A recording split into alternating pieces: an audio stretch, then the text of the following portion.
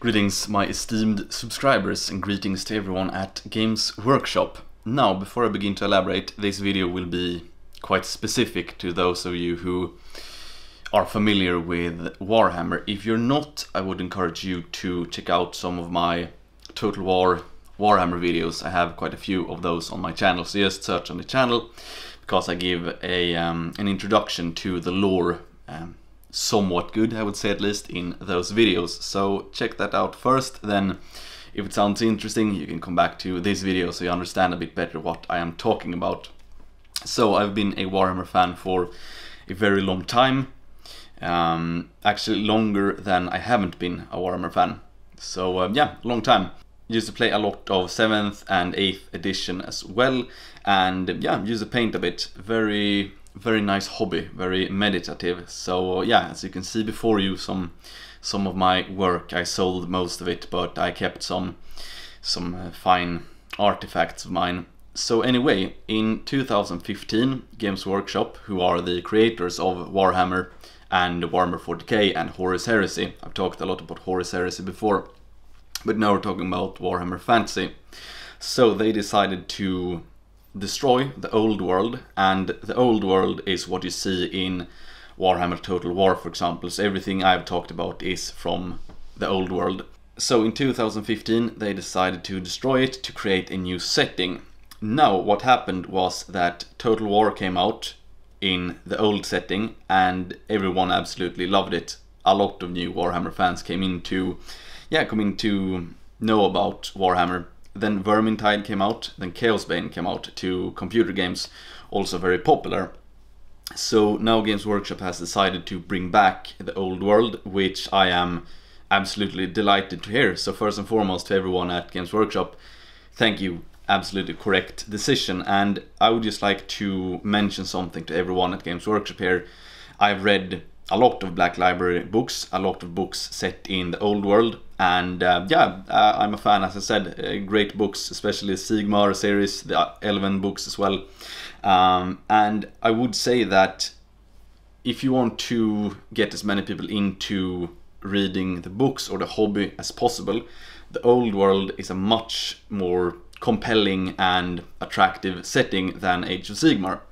Because if I want to introduce someone to Warhammer, say my father or my wife or a friend, and they don't know anything at all, in the old world I can simply point to the Empire, say, you know what, these guys are 16th century Germans and they are set in a very precarious situation. They have chaos encroaching from one side, they have Skaven attacking them from the under cities, they have orcs invasions, etc. Same thing if we're talking about Britannia. Yeah, it's medieval France with a touch of Arthurian legend.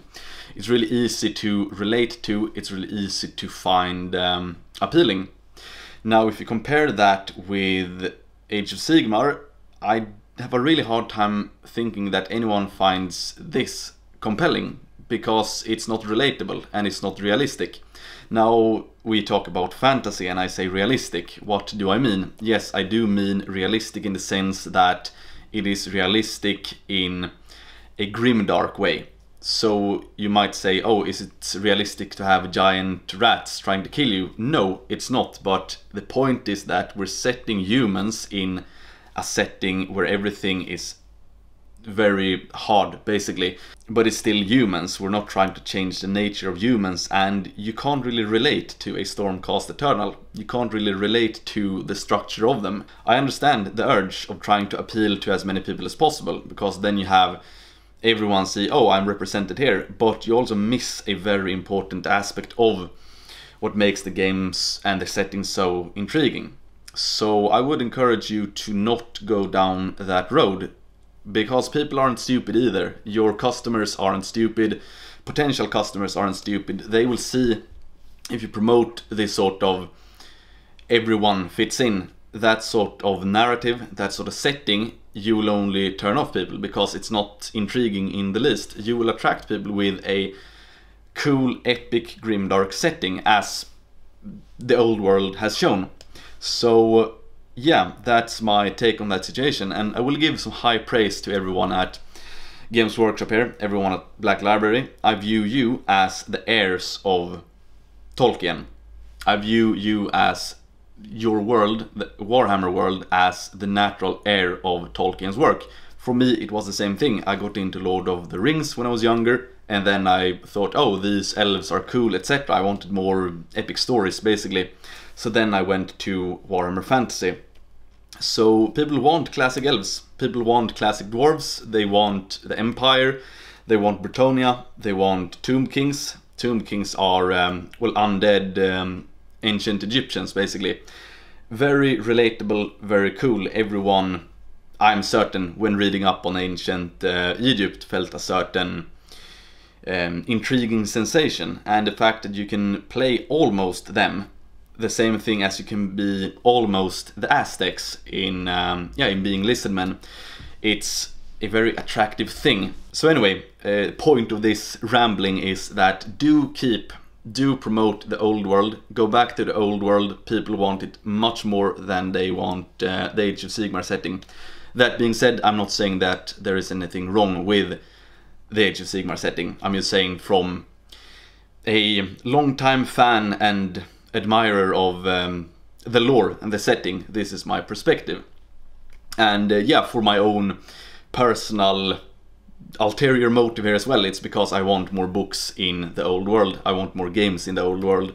So Vermintide, for example, I want there to be a third Vermintide, where you can play in third-person view as well. Now, speaking of Vermintide, I would like to give a shout out to one of my oldest and truest of friends, Natty Pete. I mentioned this in this video because A, I mentioned painting, and B, I mentioned Vermintide, and he is my companion when I play Vermintide. So it's we play Vermintide together, and he painted this for me as a belated birthday gift. So it's a painting of me and my daughter based on this photography. So I just wanted to have that said in this video since I mentioned Vermintide, and I will link him this video. So thank you again, Natty Pete. Anyway, back to Warhammer setting. Please do continue the old world. Now, that being said, I would just like to mention the gaming aspect. It would be absolutely great if you do not have square bases, but if you create movement trays where you can place models with round bases, so you can use models both in Age of Sigmar and in the old world style of tabletop gaming. So you have the skirmish type of game, and you also have the classic strategy game. So that was my thoughts. I just wanted to share this epic news with everyone, and for anyone at Games Workshop, I hope you take my advice on board. And thank you for watching. XOXO. Boo!